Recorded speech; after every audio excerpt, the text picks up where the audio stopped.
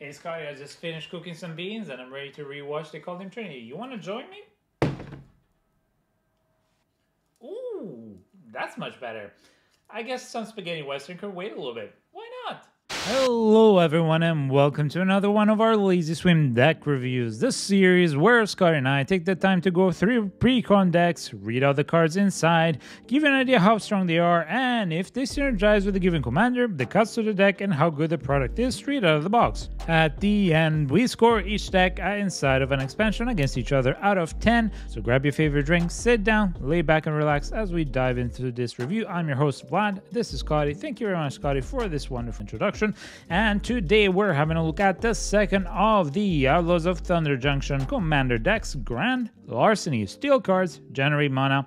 It always includes a sample pack, thankfully, for the collector boosters. It also includes a 100 card deck with 10 new cards, so 2 less than the Murder's Account Mono decks. A deck box with 10 double-sided tokens, a life wheel, the strategy insert, a reference card, and the commander is going to be Gonti, Kani, and Acquisitor. So this is a Sultai deck, and yeah, without further ado, let's dive into it. If you're new to the channel, first off, welcome.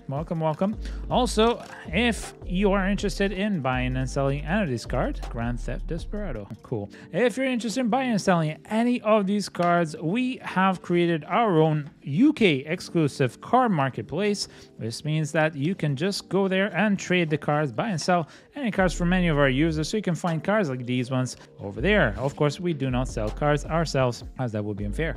Anyway, here you have the deck box with Gonti on the front. Very beautiful as usual, and it won't hold the cards if sleeved, but hey, and they have removed the illustration out of the life wheel, and then you have a little bit of cardboards, nothing major, nothing fancy, and then you have the deck proper, the little insert, and the boosters. So let's start with the collector booster sample pack, and here you get 3 cards. 1 is a token, and 2 are showcase cards or variant cards that you can find in the expansion. One is going to be an uncommon, and the other one is going to be a rare or a mythic. So the first one is Humiliate and its foil, and then the next one is Kellen the Kid. Wow, we got so lucky with these collector samples. The last one for the quick draw deck, we actually managed to get Tiny Bones. So I mean, that's insanely good. So that's going to be good. This is Grand Larceny. All right, yeah, very happy with that. This is the luckiest expansion that I've opened collector samples, and I think there was another one it was Fresco will be one. We managed to get a Vraska of the manga version at the very end. That's about it. Anyway, the insert is here.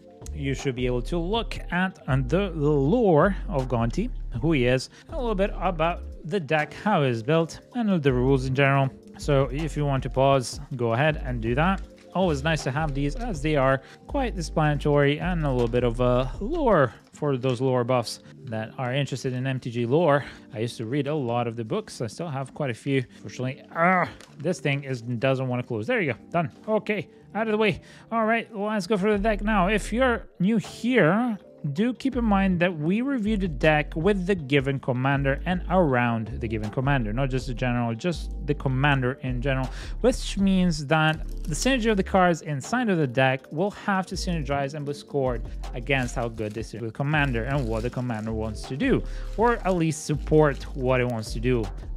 So that's how we score the deck. Here we have a little bit of tokens. At the end, you'll find some outlaw cards, wanted cards.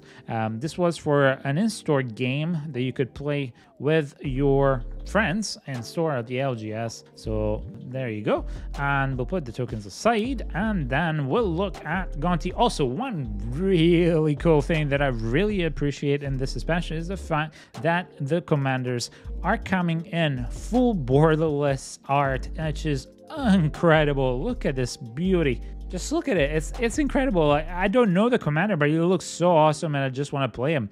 Anyway, let's have a look at the commander. He's a 5/5 that costs 5 with Sultai in the cost. He's a legendary creature, Etherborn Rogue, so he is an outlaw.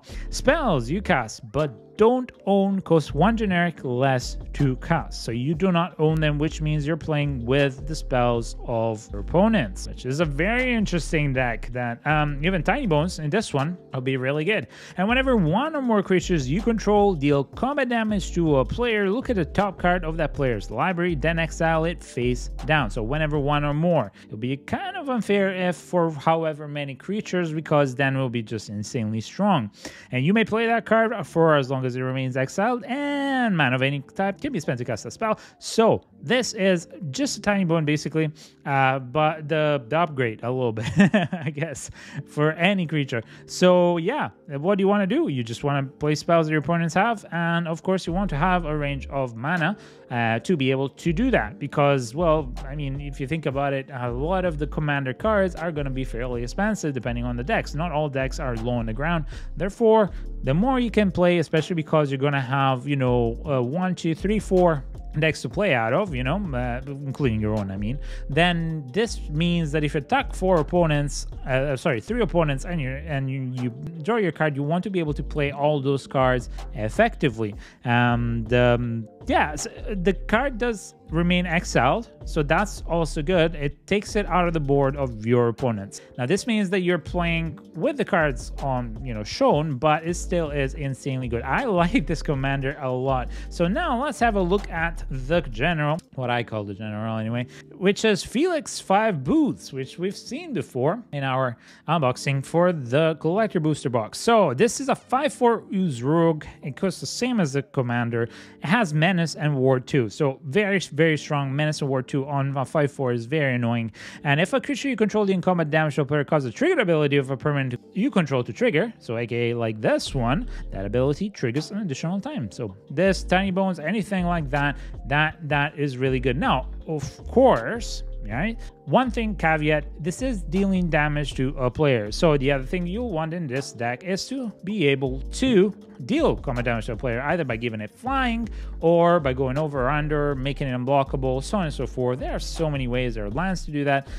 So we'll start with the deck and see how good this is. It has a really good premise. I really love it, and as I said, I think so far this is the coolest illustration ever. If I could, I would get that as a tattoo, you know. Anyway, Thieving Skydiver is a 2/1 Merfolk Rogue. It costs 2, has kicker X, and X cannot be 0, and has flying, so there you go. We're dealing combat damage to the face, and when it enters the battlefield, if it was kicked, you gain control of target artifact with mana value X or less. If that artifact is an equipment, attach it to Thieving Skydiver. Very good synergy with the commander, and also it does things with itself, so that's the kind of cards we want. Sage of the Beyond is a 5/5 that costs 7. It's a spirit giant. It has flying, spells you cast from anywhere other than your hand, costs 2 generic less to cast, which is really good because you're going to be casting so much outside of your hand, and you can foretell it for 5, making it a bit cheaper. Very good. I like it, and it is synergistic with the fact that you're going to be spending that mana to cast those spells from outside. And then we have Ghostly Pilferer, which is a 2/1 spirit rogue. Whenever it becomes untapped, you may pay 2 generic. If you do, you draw a card. And then whenever an opponent casts a spell from anywhere other than their hand, you draw a card. Then discard a card, and it can't be blocked this turn. Nah, this is not so great. I like the fact that it can't be blocked this turn, but unless you're playing a lot out of graveyard, you don't really want to be discarding your cards too much.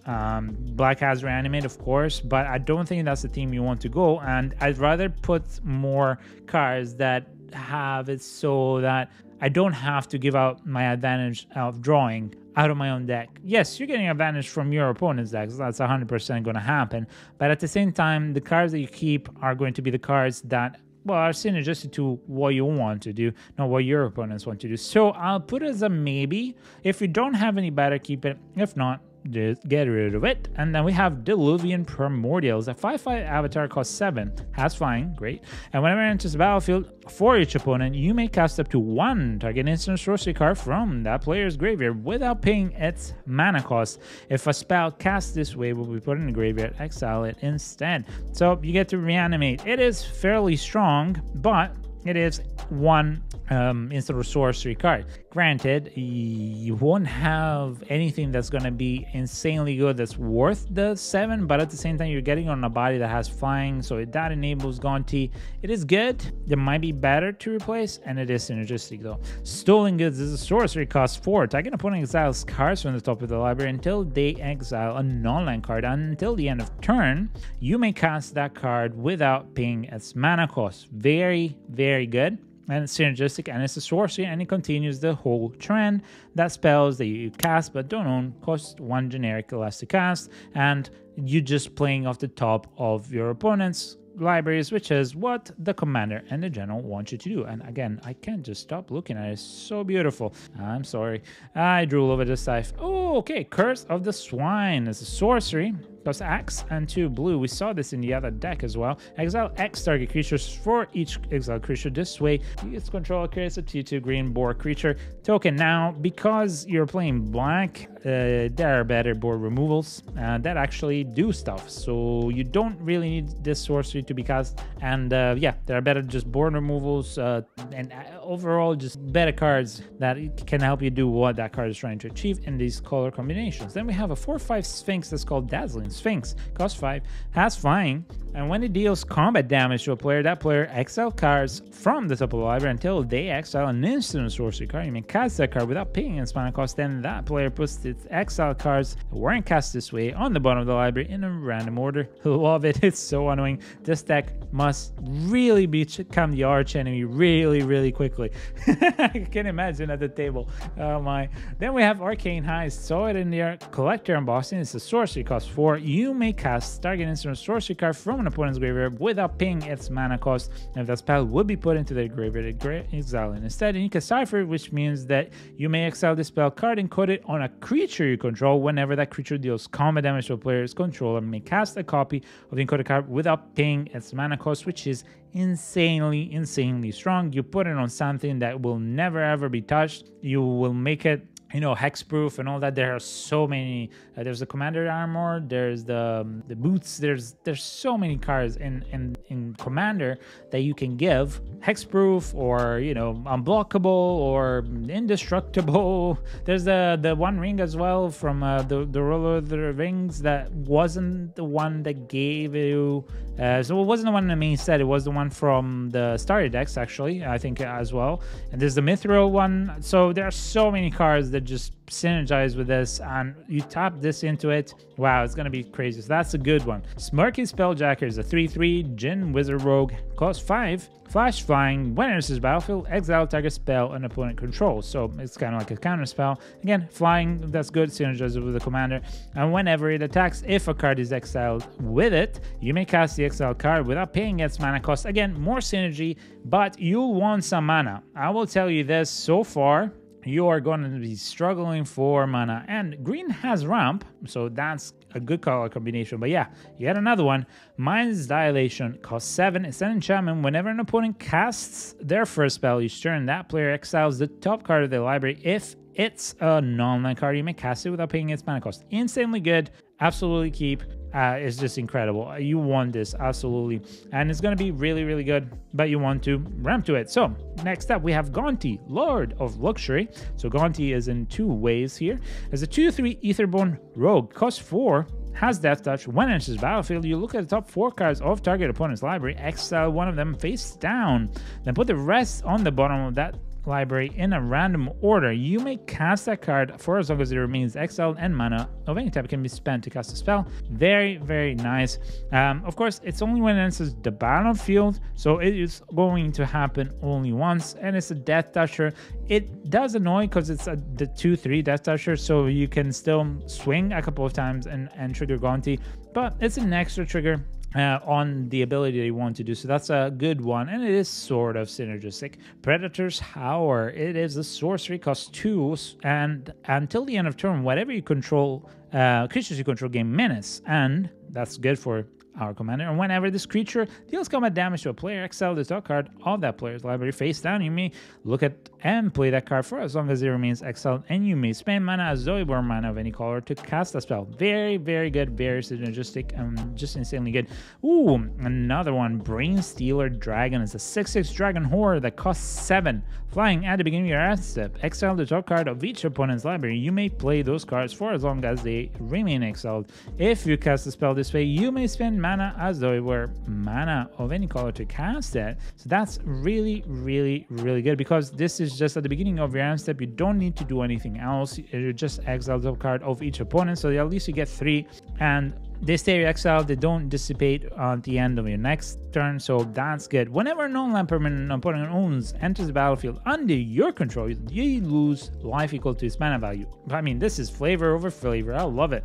Just value and value down. Absolutely great. Then we have Cunning Rhetoric, which is an enchantment cost 3. Whenever an opponent attacks you and or more planeswalkers you control, exile the top card of that player's library. You may play that card for as long as it remains exiled, and you may spend mana as it were mana of any cost. Now, that's great. This is a protection enchantment. People are not going to want to attack you, much more so than the quick draw enchantment that people have to tap to. This is going to be even more annoying because they're going to be losing so many cards from the top of the library. I'll tell you, I played against some really annoying decks that played off the top of the opponent's library, and they really throw a wrench in your deck because you're hoping to get that one, land or that one artifact, or the type of lands or type of artifacts that will get you out of a pinch, or a type of instance, so on and so forth. And if they just get it, you can't do anything. You're just out of luck, especially if you're playing the strongest deck on the board. So anyway, we have Thieving Amalgam. It's a 6/7 ape snake that costs 7. At the beginning of each opponent's upkeep, you may manifest the top card of that player's library. So it becomes a 2/2 creature, and you can turn it face up for their cost by paying any mana.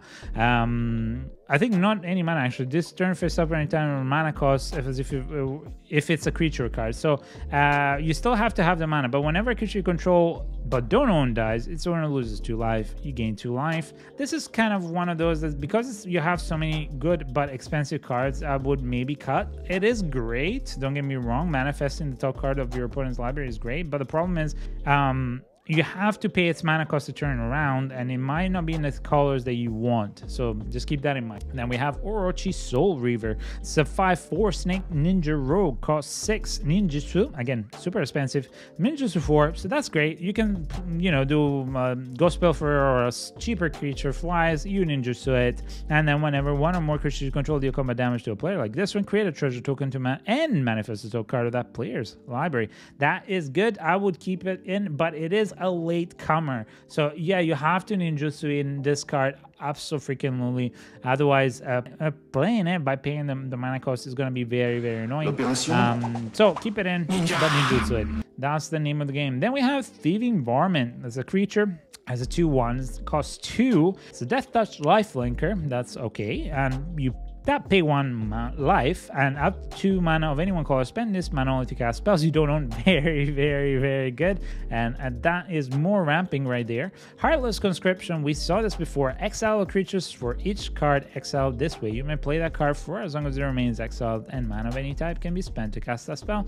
Exile this card. Very, very good board wipe. And the fact that it allows you to just play those creatures for whatever mana cost, that's great. I am still interested in seeing a bit more of the ramp, and I'm hoping that the next part of the deck's gonna have a lot of ramping, because let's be honest, at the moment you're doing very much what the deck wants to do. You have not real protection other than just dealing damage, so you're very aggressive. But yeah, if you don't ramp, well, you're gonna have a bad time. Now, Nashi Moon Sage Science, a 3/2 rat ninja, costs 3, it has another ninjutsu.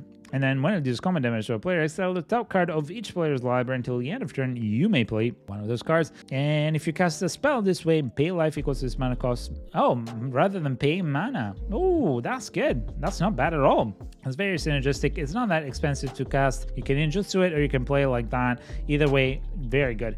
Baleful Mastery. It's an instant cost 4. You may pay 2 rather than pay this spell's cost. If 2 is paid, then an opponent draws a card and you exile target creature or planeswalker. There are better removals that are in these colors that you can do that not only exile creature planeswalker, but that remove, well, exile basically any non-land permanent. So yeah, just use those ones rather than this. It's the first instant, by the way, so it's good to see a target instant, but yes, there are better. Then we have Oran Frostfang. It's a 2/6 snow creature snake, costs 5.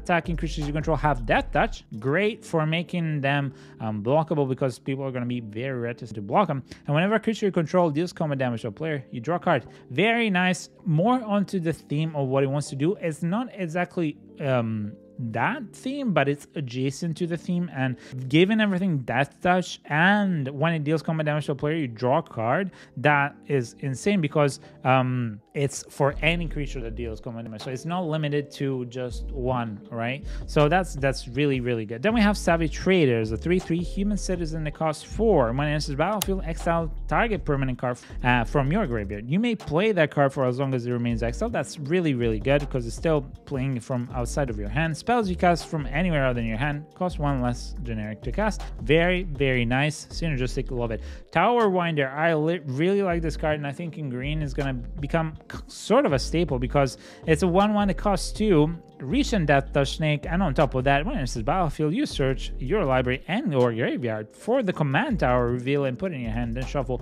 That's really, really good. Is it synergistic? No, but except for the Death Touch, it's not really synergistic. It's a defensive card, but what it does do is allows you to ramp, right? So ramp, quote unquote. So in a way, it's useful to your deck, and it's overall in general a great little card. And you know, you can just keep it on defense, and then they swing in with a Terror of the Skies or something huge in the air, and you're just like, yep, here's a 1/1 Death Toucher, your thing dies. So yeah, definitely a good card to keep. Then we have Kazu, or Ruthless Stalker. It's a 3/3 human warrior, costs 4. If you partner with Ukimiya Sucking Shadow, which means that whenever this enters the battlefield or the other one enters the battlefield, you search your library and put this into your hand, and then shuffle. And then whenever a creature you control deals combat damage to a player, which is often, put a +1/+1 counter on that creature. I like this because yes, it's not necessarily, it's adjacent, it's not necessarily on the spot of what the commander does, but this gives an extra oomph to those creatures that are going to be dealing damage. Granted, at the moment we have Death Touch, Ninjutsu, and also Flying. So that is quite a lot of creatures, right? So that, keep that in mind, because this is whenever a creature, not just any and all creatures. So that's gonna be growing really quickly, and it's adjacent. So I'm gonna keep it here. Silent Blade Oni, it's a demon ninja that costs whooping 7, but you can cast it for well, yeah, 6 for ninjutsu, and it's the mirror in either of the costs. And whenever it deals combat damage to a player, look at that player's hand. You may cast a spell from among those cards without paying a mana cost. More of the same of what it wants to do. Very annoying, very strong. Now you're playing from their hands, and if there's a way that once it's in play, you also continuously are able to deal damage, like giving it flying or whatever, then yes, this thing is going to be really annoying. But I wouldn't keep too many top enders, again, with the idea of the fact that at the moment we don't have a lot of ramp. Okay, so if you do have a lot of ramp, then no worries, keep it. If not, well, just start thinking about how you want to do that. I think you ramp, or you know, anyway, mana is really necessary in this deck. And to be fair, I like to point out that here it says steel card generate mana. So I'm thinking that mana, I just realized that I was looking at it. I think there's going to be ways to ramp, because otherwise, you know, that would be kind of false advertising. Anyway, Hostage Taker. Oh, I love this one. It's a 2/3 human pirate, costs 4. When it enters the battlefield, exile a target creature or artifact until it leaves the battlefield. You may cast that card for as long as it remains exiled. For mana of any type can be spent to cast a spell, so you either use it as present, which I wouldn't advise you, or you just right away cast it, which is the best way to go about it. And yes, it's synergistic, adjacent, I would say, to what it wants to do, and it's a removal, right? So and it removes also an artifact, which, you know, in Commander you're gonna have quite a few of them, so just in case you need some extra pop, you got it. So it's adjacent, not directly exactly what it wants to do, but it's adjacent to it, because yes, casting. I guess, yeah, more on than adjacent. Let's say Edric, Spymaster of Trust. A 2/2 elf rogue that costs 3. Whenever a creature deals combat damage to any of your opponents, its controller may draw a card. Okay, its controller, that's great.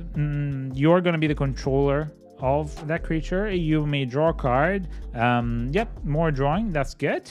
It's synergistic, but it's adjacent. Then we have Fallen Shinobi, so it's another way to draw cards. Of course, green and blue has a lot of ways, even black has a lot of ways to draw cards constantly. So if you want a more safe fire way to do it, you can remove it. You can replace it with Risky Study, Phyrexian Arena, Necropotence. You got a list from, Sylvan Library. You got a list of them. Anyway, Fallen Shinobi is a 5/4 zombie ninja, costs 5, but you can introduce it for 4, and when it deals combat damage to a player, that player exiles the top 2 cards of the library until the end of turn. You may play those cards without paying their mana cost until the end of turn. So this one is one of those that you have to cast those cards ASAP. Then we have Cold-Eyed Selkie. It's a 1/1 Merfolk Rogue that costs 3. Has Island Walk. Very, very nice, so that you can constantly trigger that, and whenever it deals combat damage to a player, you may draw that many cards. Very, very good. If you put an equipment on this on top of that, it becomes really nasty. So it is synergistic because it enables exactly what it wants to do, and it's very likely that in a pod of 4 people, including yourself, you will have at least one player that has one island. At least one island in any form or shape. So there you go. If you don't, well, it's unlucky, but it's more than likely because blue is a very, very favorite color of Command. Then we have Siphon Insight. It's an instant cost Dimir. Look at the top 2 cards of target opponent's library, exile one of them face down and put the other at the bottom of the library. Great. And you may play the exile card for as long as it remains exiled. Great. And you may spend mana of any color, and you can flashback this. Wow, that's insane. Yes, very good. And it's instant. Insanely good. Very, very good. Then we have Extract Brain Sorcery. Target opponent chooses X cards, because it costs X and Dimir, from their hand. Look at those cards. You may cast a spell from among them without paying its mana cost. It's not bad. It's a nice way of doing what the deck wants to do. And it's really, really strong because without paying its mana cost, it means that if they only have bombs or relatively really strong ones, you just say, I don't know, an opponent has 4 cards and I know that their deck has an insane amount of really good cards. I just choose 4 and yeah, you may cast a spell from among them without paying its mana cost. That's insanely strong. That is just crazy. Shadow Mage Infiltrator has Fear. Great. It's a 1/3 that costs 3. Whenever it deals combat damage, you may draw a card. Keep it. Okay, Baleful Strikes. I know why you've implemented it. There are better cards than this one. It's more an affinity for artifacts kind of deck theme, but I understand why you have implemented it. Replace it if you have better. Yeah, it's adjacent. It kind of does what it wants to do because it's a fly Death Toucher, but not really. Then we have Culling Ritual. That's great. Cost 4. Destroy each non-land permanent with mana value 2 or less, and add black or green for each permanent destroyed this way. So more of the ramp, but at the same time you get to destroy stuff. So that's really good. And yeah, mana value 2 or less, because it's non-land permanent, it counts also, treasure tokens and all that stuff. So very good. Oh, Thief of Sanity. This was a nasty card back in the latest Ravnica block. It's a 2/2 Spectre that costs 3, has flying whenever it deals combat damage to a player. Look at the top 3 cards of that player's library, extend one of them face down, put the rest into their graveyard. You may cast that card for as long as it remains exiled, and mana of any type can be spent to cast it, and it's flying. That's just, yeah, broken. Very, very, very broken. Very good card, and in this deck anyway. And then we have Villainous Wealth, sorcery that costs X and then Sultai. Target opponent exiles the top X cards of the library. You may cast any number of spells with mana value X or less from among them without paying their mana cost. That's not bad at all. Again, where's my ramp? So far we have ramp adjacent. We have one little creature, the Varmint, and the Culling Ritual. I don't know that we have a lot more. Maybe there's one more that I forget. Then we have the Mimoplasm. It's a 0/0 ooze that costs exactly like our commander. Enters the battlefield, you may exile 2 creature cards from graveyards. If you do, it enters the battlefield as a copy of one of those cards with a number of additional +1/+1 counter on it equal to the power of the other card. Meh. not really synergistic. This is the only card that's not synergistic. You're playing outside of, well, not really. You're not really playing outside of it. You're just copying it. You're just removing some stuff that's really, really strong. And yeah, if you wiped it, that's great. Granted, at the moment, the only wipe that I've seen is an exile, so keep that in mind. I don't think this is necessarily something you need to keep unless you have nothing better. Plasma Capture, it's an instant and costs 4, double simming, and counter target spell at the beginning of your next pre-combat main phase. Add X mana in combination of colors where X is spell's mana value. Yeah, this is what I want. You get to counter and you get to it's a mana drain basically. But yeah, I hope this is not the only way that they give it. I understand that it's best to do 2 or 3 things in once, but it's best also to have the ability to cast the spells. So mana rocks and stuff like that, you just gotta set yourself up to play from your opponent's decks in general. And we have Ukima. Stalking Shadow is a 2/2 Whale Wolf that costs 3. Partner with Kazur, sorry. And when it can't be blocked, I love that. And when it leaves the battlefield, it deals X damage to target player and you gain X life where X is power. It's adjacent and it's good. Keep it, especially if you have both of them. Very good. Blade Griff prototype is a 3/2 Griffin, costs 5, has flying. Whenever it deals combat damage to a player, destroy target non-land permanent of that player's choice that one of your opponent controls. Okay, that's not bad. I mean, that's really annoying. It has flying. It's a bit expensive, but it is a way to constantly destroy stuff, especially if you give it protection. As I said, if you build it right, you should have a couple of equipments that at least protect your creatures and make them unblockable. And then you can swap it onto this one, and then you just go to town and just constantly destroy your opponent's board and trigger all the other things that need to happen. So it is adjacent to that. Ooh, Chaos Wand. Okay, 3 generic, an artifact, tap. And tap 4, target opponent exiles cards from the top of the library until they exile an instant sorcery. You may cast the card without paying its mana cost, then put the exile cards that weren't cast this way on the bottom of that library in random order. So more of the way. But again, I need my ramp. But very good. That's very synergistic still. Dream Thief's Bandana. Cost 2. It's an equipment. Whenever a quick creature deals combat damage to a player, look at the top card of the library, then exile it face down for as long as it remains exiled. Okay, so you're giving that ability to any creature. Again, very, very good, but I would love a bit more protection for my creatures, if possible with them. Then we have, Oblivion Sower, 5/8 Eldrazi that costs a generic. When you cast this spell, target opponent exiles the top 4 cards of the library, and then you may put any number of land cards that player owns from exile onto the battlefield under your control.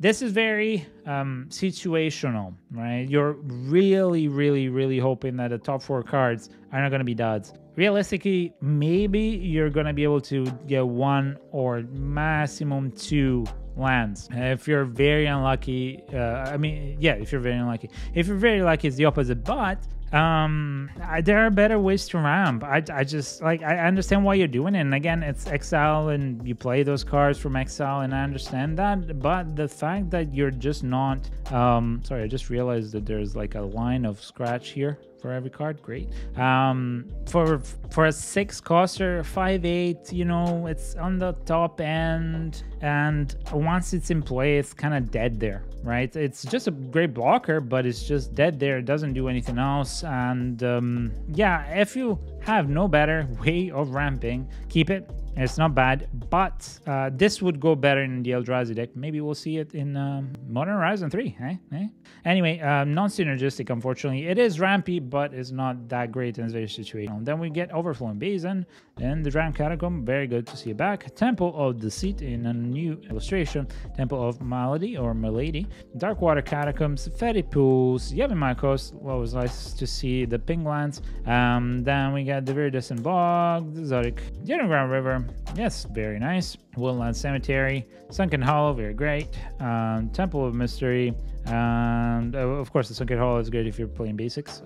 Darkslick Shores, Hinterland Harbor, very nice. And then Flooded Grove, Twilight Mire. So these lands are back. I don't actually mind these ones. Not a waste. Oh, it has a lot of good lands, I will say. This one is actually not too bad. So yeah, as I was saying, it has some pretty good lands in here. You have the filter lands, you have the ping lands. Oh, I don't remember the technical name. You have some pretty decent lands. Of course, there are no shock lands. I'm still waiting for that time where they do that, or any of the triumphs, because let's be honest, they're there. You should be able to just print them in here, and they're not. I mean, they've been printed to oblivion, so it's not gonna matter too much. They're still very strong cards no matter what. Anyway, Slither Blade can't be blocked, more synergistic, it's very cheap, great, more of that. Warlord Rogue is a 2/2 human rogue artificer. It costs 4, and when it enters battlefield, create 2 1/1 colorless top tier artifact creature token with flying, and tap 2 on top artifacts you control. Target creature can't be blocked. It's very, very strong. Do not underestimate this, because you can give it to anything. So long as those, you have at least 2 untapped artifacts, which, you know, you could definitely do that without problems. Once you start splashing in some artifacts in this deck, you'll be fine. And you can even tap an equipment, for example, that we were talking about before. Then we have Triton Shore Stalker. Can't be blocked. Very, very nice. And don't discount them. These cards are very, very good to get that trigger from Gonti and from the other cards. Feed the Swarm. Destroy target creature or enchantment opponent control. You lose life. Again, there are better removals if you want to keep it. Also, because it's a sorcery, if you don't have better, then heal. Silhana Ledgewalker. It's a 1/1, costs 2, has hexproof, can't be blocked except by creatures with flying. Another way to go under. Oh, finally, some ramp. You have Rampant Growth, which is great, and sorcery. And we have Kodama's Reach, search your library for up to 2 basic land cards. Remember, though, you're playing with these ones, you have to play with basic lands more so than non-basic, right? So keep that in mind. So that's 2. Then we have Void Attendant. It's an Eldrazi Processor. It's a 2/3. Costs 3, has the Void, so it has no color, and it costs 2. Put a target opponent, card opponent owns from exile into that player's graveyard, and then you create a Scion. So this is a very long-winded way of giving you mana. It's as simple as that. Now, granted, you're still able to get your opponent's manas. So that's one thing to keep in mind, because throughout this, you can still play cards that are your opponent's lands, right? So if necessary, because you're going through a lot of lands, that's great. The problem is you can still only play 1 land per turn, and you're going to have a lot of lands probably laying around, maybe like 4 or 5. So this one, I see why they did it, and it allows you to kind of filter those lands through, but realistically, it's a clunky way of doing it. So I love it's Eldrazi. I love Eldrazi. I think Eldrazi and Phyrexian are my favorite 2 tribals, or Kindred, whatever they call it nowadays. Then we have 3 visits. It's a sorcery, costs 2. Search your library for a forest card, put it onto the battlefield, and shuffle. Another way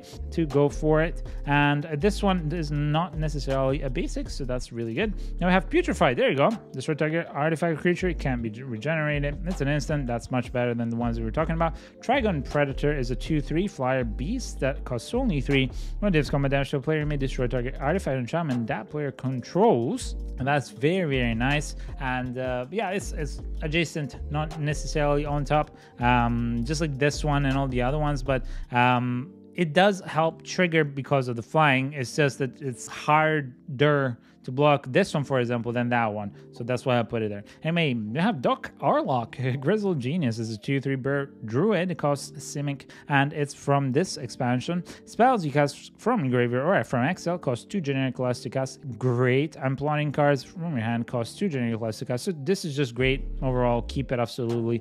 Then we have an Arcane Signet, necessary Dark Stealing Gun. So yep, you need a lot of mana rocks, and especially if you can make them indestructible, that'd be great. Felwar Stone, that's another one. Prismatic Lens, that's another one. I mean, always you can trade depending on what mana rocks you have, right? Trade them up or down or whatever. So I would say you will need them in this deck for sure. Soul Ring, Command Tower. Reliquary Tower is quite good because you have a lot of draw when dealing combat damage too. Access Tunnel, that's also great because it gives unblockable. And then I was hoping you have the Rogue's Passage, and there was another one that gives unblockable, so you can easily find them. They're always being reprinted in the latest deck. It's just strange that they didn't print them in this one. I guess they ran out of cards that they needed to print. And here you have 5 islands and 6 swamps and 4 forests. So tally up the deck. I love this deck, I really do, and it would be a close 7.5 if it wasn't for one simple reason, which is the ramp. You are sorely lacking on ramping, and you definitely need to have that to be able to cast more than one spell. You got to remember, you're going to be, you know, with the commander and everything, you're going to have like 5, 6, 7 cards extra outside of your hand every turn. And if it's instants, then you can cast them on opponent's turn, but otherwise you can only cast them on your turn. And even then, unless you have something like, for example, what was the card that untaps all lands at the end of turn? I'll put it up somewhere in the video. For example, that would have been really good for you to be able to cast those flash creatures or instants or whatever that have flash. Anyway, whatever.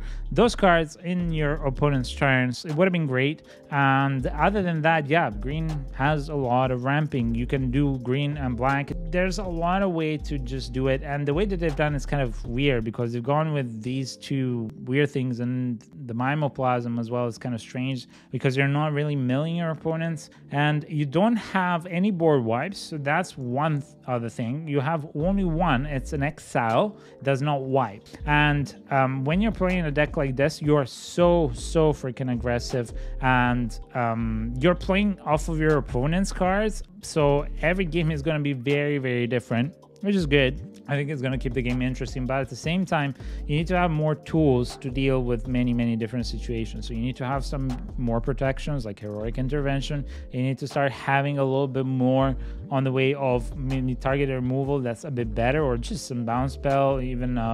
But yeah, anyway, some better removals are necessary in here, like a Damnation at least, or something like that, for the board wipe, some protection, and definitely more ways to ramp. I'm sorry, but when you put it on the box and you say, oh, generate mana, I was thinking you'd be like, oh yeah, you have like Llanowar Elves, and you have, you know, the simplest of things, not a lot. I think for them, they see this as a lot, you know, these. So if they added the Prismatic Lens, the Felwar Stone, and Darcy Ingot, which is great, but it's not necessarily the best, and there are better ones that are mana rocks. They could give you more. So yeah, overall, even the Basalt Monolith, for example. Anyway, overall, I think you need a bit better of that, and because of that, I think I give this a 7.0 just because of that. So you have enough synergy with your creatures to do what your commander wants to do.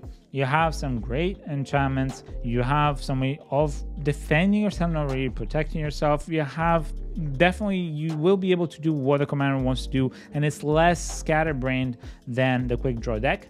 And that's why I give it a 7.0. It could have been a 7.5 had it had a bit more on the way of mana, for sure. I don't expect these decks to be perfect out of the box, but if you're telling me that you're going to have a lot of mana, I'm expecting that at least a third of the cards only do mana. Only do mana, or in the best way, do mana and then do something else, right? So if you're not giving me that, if you're not giving me cards that untap lands or whatever, then I'm not gonna count it as a mana generating deck. And you do have the colors for it. You're not playing red, you're playing green. So that's why, either way, I think this would be a fun deck to play.